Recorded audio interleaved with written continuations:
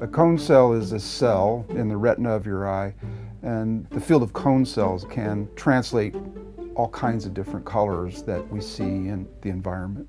The cone cell has an amazing kind of a protein embedded in its membrane called an opsin.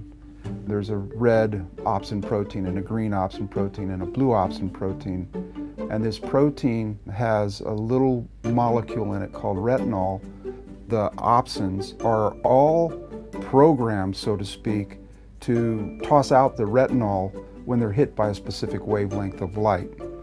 When they toss out this retinol, they send a signal to the cell that then sends a signal to your nervous system that goes to your brain, and that's how you interpret the colors.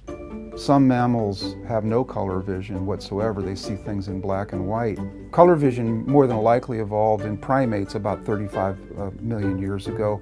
Some monkey species have incredibly interesting color vision. Some monkeys in the population see 2 colors, and other monkeys see 3. So you have this population of monkeys where one part of it's seeing a completely different colored world than the other part of it.